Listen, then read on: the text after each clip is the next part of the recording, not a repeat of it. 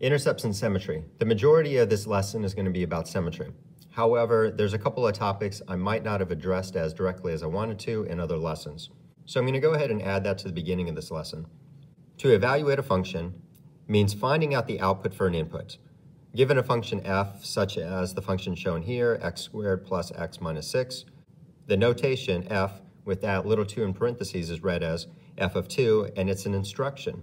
It's an instruction to replace the x of the expression with 2's and then to simplify, or just evaluate what it turns out to be.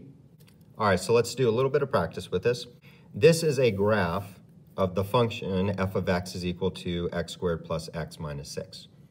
Okay, so as we evaluate it, we should be able to see those outputs for those given inputs. Okay, so here's an instruction. Let's take the function's expression, which is this, and plug a 2 in wherever we see an x. As a suggestion, which might sound a little bit silly at first, a way that you can do this would be to write the expression, but wherever you have an x, to create a set of parentheses. Okay, so it would look like this.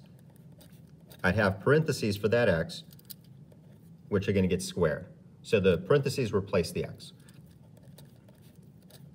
Plus parentheses, minus 6. That then gives me a place to substitute the 2 in. Okay, now in this example, you could probably do the whole problem without any parentheses, and it seems a little bit silly. But in the next, I think it's going to justify some things for you here.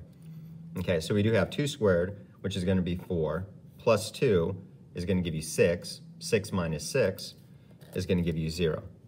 So in a way, you can think of this as identifying a coordinate on the graph. You have an input of a 2. The output is going to be a 0. That would be located here.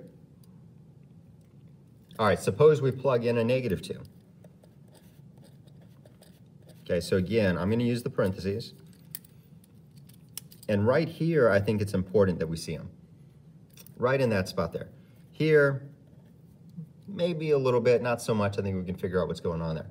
But this is important. It's important that we understand that the x is getting squared.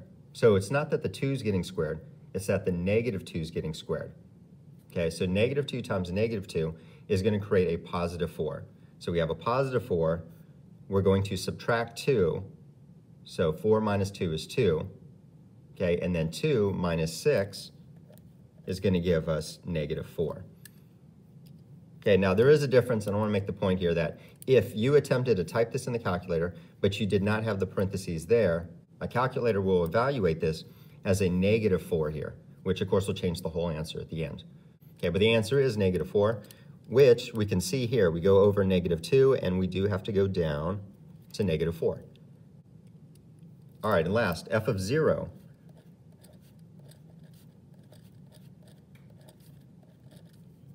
If we plug in a 0 for all the x's, that term is a 0, that term is a 0, that is a negative 6, which will give you negative 6 in the end.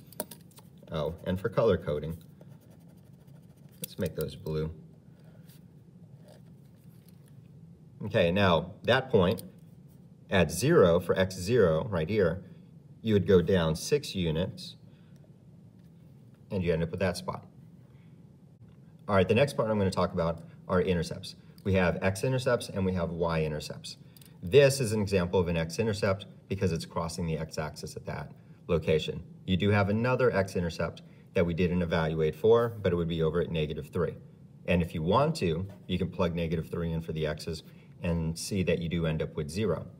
We also have a y-intercept, which is where we cross the y-axis, and that would have been right there. Okay, when you plug in a 0, you can actually identify where the y-intercept is. All right, so as described above in the graph, a value of y where the graph contacts the y-axis is called a y-intercept. It can be found algebraically by evaluating f of x for 0, which is what we did in the above part. If you just plug in a 0 for these x's, okay, just plug those in there, you get back negative 6. And we saw that the graph contacted there. And if we do have a function, something that is defined as a function for every input, there's a unique output, you get one y-intercept. You can't have multiple y-intercepts, otherwise it would fail the vertical line test. Okay, so this is a procedure. Plugging in zeros is a procedure that you could use to identify the y-intercept anytime. All right, so for any value of x where the graph contacts the x-axis, that would be called an x-intercept. These can be found algebraically by setting f of x equal to 0. When you're at the x-axis, the output, the y value, is a 0. So to solve for those, and you would actually have to solve, you can't evaluate for these. To solve for them, you would take the expression that you have and you would set it equal to 0. Then depending on the type of an expression that you have, there's different techniques you could use. In this case, what we would end up doing is factoring. We can think of two values that multiply to give us -6, but also add up to give us a +1. Those would be +3 and -2.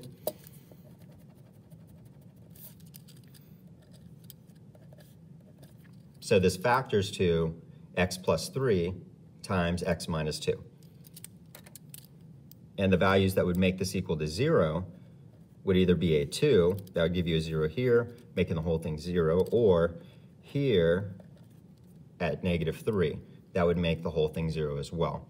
And if you go back to the graph, you'll see that those are the x-intercepts. All right, so the main thing that I wanted to talk about here was symmetry.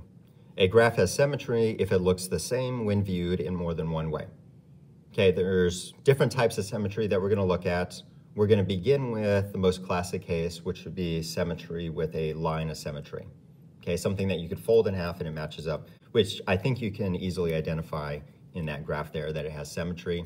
And the line of symmetry would be located right here, which would be along the y-axis. Okay, so there's different types of symmetry, and we're going to start with one that looks like this. There are different ways that you can identify symmetry when we're thinking about functions.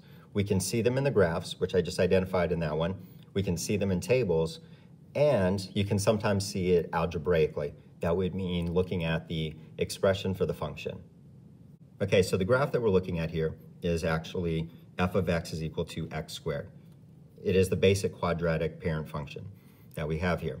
Okay, now in the graph, you can see the symmetry around the y-axis. Okay, in the table of values, if I started to evaluate this function for different x's, you're going to see symmetry in the table as well. You're going to notice in the table that I've got all the way from -3 to 3. Okay, and then I've got all the opposite values that are in between those, -2 and 2. You get -1 and 1, and then there's 0 in the middle. Okay, so let's go ahead and evaluate the function for all of these numbers. If I take -3 and plug it into the expression, I have to multiply -3 by itself.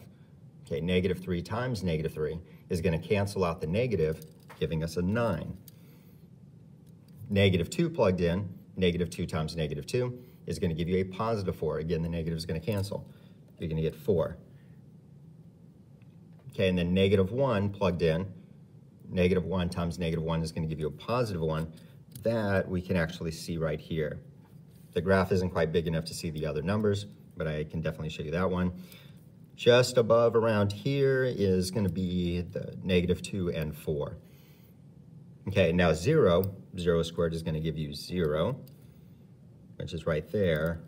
The rest of these are pretty straightforward. You get 1, you get 4, you get 9. Everything's positive. Okay, so you get that point that matches up to the other one, that sense of reflection or symmetry.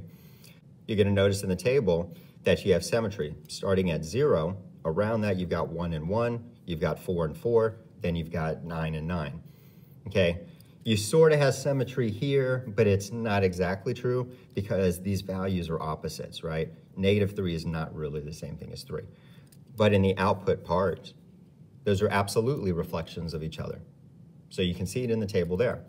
All right, so this is a unique case of symmetry that we refer to as even. We're going to call this an even function, because what happens in this function is that you're able to plug in the opposite of an input and the result is the same. I can plug -3 in and I can plug 3 in and I get the same result. Okay, so you could imagine a quadratic function that looks like this, just move to a different location. But if we were to move it left or right, if we were to move this function left or right, it would not hold that property. You would not get the same value for opposite inputs. Okay, so an even function is going to be symmetric left and right, but it's going to be symmetric around the y-axis. All right, now algebraically, how we could prove a function would be even is you could take the opposite of your input, which is just negative x, and you can plug it in and see if it turns out to be the same as the original function. Okay, so our original function is f of x is equal to x squared. And if I were to plug in negative x, the opposite of my input, we would have negative x squared, which is the same thing as negative x times negative x. The negatives will become positive, and we get back x squared. And what that really tells us is that no matter what number you plug in here, okay, whether you plug in a 10 or a negative 10, the result is going to be the same thing, in that case, 100. All right, there are tons of graphs that do have a line of symmetry. Here's an example of a graph that has a line of symmetry at the x-axis. Okay, you have a line of symmetry here. And by the way, this is not a function, right? It would not pass the vertical line test. But as a graph, it does have a line of symmetry at the x-axis. And we can also see that symmetry within a table of values. In this case, the graph that we're looking at, in a sense, is the opposite of what we had seen in example 2. This is going to be y squared is equal to x. Again, not a function. It doesn't say y equals. It doesn't say f of x equals. This is not a function. It is a relationship between the x's and the y's, but it does build symmetry. We can see it here around the x-axis. In the table, everything that we're going to write here is going to be the opposite of what we saw in example 2.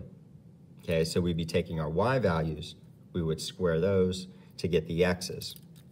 Okay, so we would get a 9, a 4, 1, you get 0, 1, 4, and a 9. And the symmetry in the table exists here, so you're able to see it there. There really isn't anything interesting that we can show with this algebraically. However, it is noteworthy to say that for every coordinate, x, y, that would be part of the graph, you are also going to have x negative y. Okay, as an example, let's take a look at the table. Suppose we took this coordinate, 4, negative 2. If you have that as a coordinate, then you will also have 4 and the opposite of that number, which is right here, you get 4 and 2. Now that's something that's very particular to this graph and this relationship because we have a line of symmetry at the x-axis. In example 2, you were shown an example of a function that was referred to as being even, okay? In example 4, we're going to look at a function that is referred to as being odd.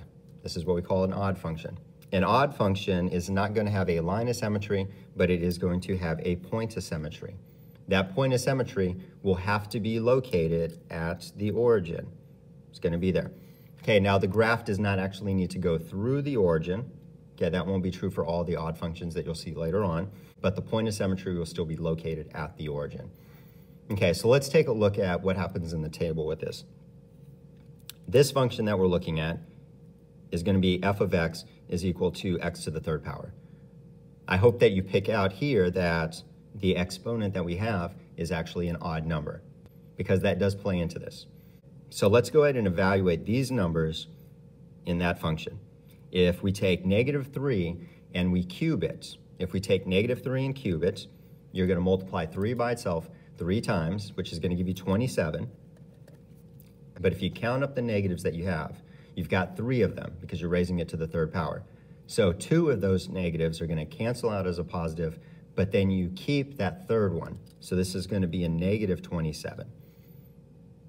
Okay, and then the same thing's going to happen with the negatives in these numbers. You're going to end up keeping those. You're going to keep a negative here. 2 to the third power is going to be 8. Okay, and then 1 to the third power is going to give you 1, but you're going to maintain that negative because 2 of them cancel. You have to keep the third one. Okay, 0 to the third power, 0. These should be pretty straightforward then. You just get 1, you get 8, you get 27. Okay, so in this table, you don't have that symmetry here in the outputs. You don't have the exact same values, but what you actually have are opposite values of each other. And that's what it says here. When you plug in the opposite of a number, the output that you're going to get, the answer that you're going to get is going to be the opposite of the function evaluated for the original number. For example, if I were to plug in 2 into this function, I get 8. If I plug in a 2, I get an 8. But if I were to plug in the opposite of 2, plug in negative 2, the answer that I get is going to be negative 8, which is what we see there. All right, so algebraically, let's go ahead and demonstrate it with this function. Okay, so the original function, f of x, is going to be equal to x cubed. We're going to evaluate for negative x. Okay, so we get negative x to the third power, which is the same thing as negative x times negative x times negative x. These two negatives will become positive, but you're going to have to keep the third one. So we keep a negative, then you have x times x times x, which is x cubed. So by plugging in a negative x, you get the opposite of what you had for the original function. You get negative x cubed. All right, but how do we see it in the graph? If you have a point of symmetry in the graph, then that point will always be the midpoint between two other points on the graph. Okay, so what I'm going to do is just take a straight edge here, and let's match it up with that spot. That looks good. Okay, I'm going to take a straight edge here, and I'm going to draw a line.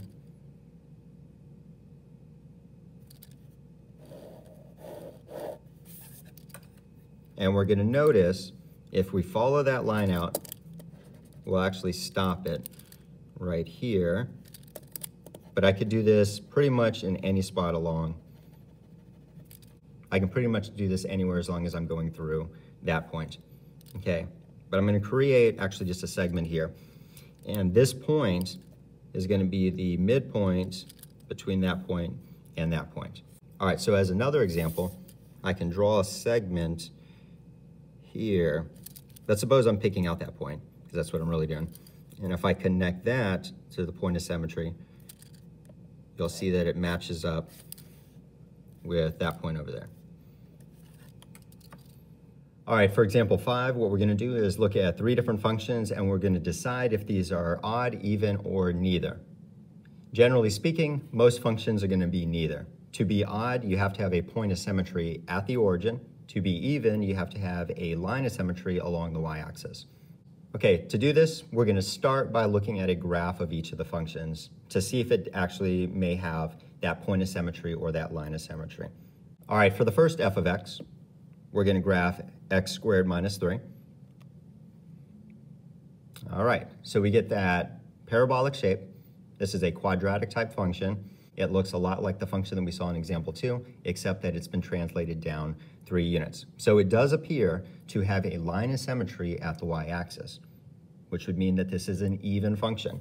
Okay, so we believe it to be even, and it is going to be even. Okay, now algebraically, to test it out, what we want to be able to see is that if we plug in negative x, we get this back. All right, so let's plug it in. We got negative x to the second power, again, using those parentheses, minus 3. Okay, and as we simplify, the negative 3 or the minus 3 just stays as it is. That negative is going to cancel when it gets squared, so it's going to bring you back to x squared, which is the same thing that we had here. So this is, in fact, an even function. All right, for our second f of x function, we also have a quadratic. This is going to be a parabola, but let's see what it looks like graphed. Okay, so there's that parabolic shape, that quadratic type function. It does have a line of symmetry, which appears to be maybe around 1, might be around 1, but it is not at the y-axis, okay? If the line of symmetry is not along the y-axis, then this is not going to be an even function. This will also not be an odd function that does not have a point of symmetry at the origin. Okay, so this will be neither. Our third f of x, we probably can't imagine what that's going to look like. Okay, being that we have x's in the denominator, it's most likely going to have an asymptote in there, at least one of them. Might have a hole in the graph. We'll just have to see. So let's go ahead and just graph it.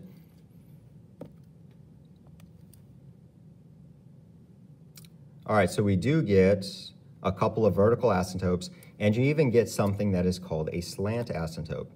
There's a diagonal looking line that would represent an asymptote there as well. Those are kind of interesting. All right, but is this even or is it odd? Definitely not even because you don't have the symmetry over the y-axis. However, you can see in the middle part there, it looks a lot like that x cubed function.